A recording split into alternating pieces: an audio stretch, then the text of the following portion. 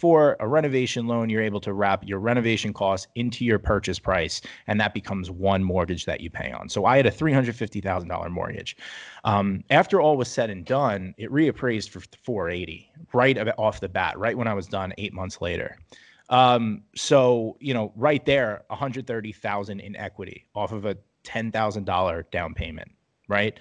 That's insane. And it was that moment that it really put it into perspective. I'm like, holy crap. Not to mention, I can live for free now because I'm renting out one unit and living in the other, right? So putting those two together, lo and behold, I thought to myself, I'm like, I killed myself for 3 years trying to spend thousands of dollars on marketing for leads and all this kind of stuff and following all these courses and everything like that. No one ever mentioned the 203K loan, ever.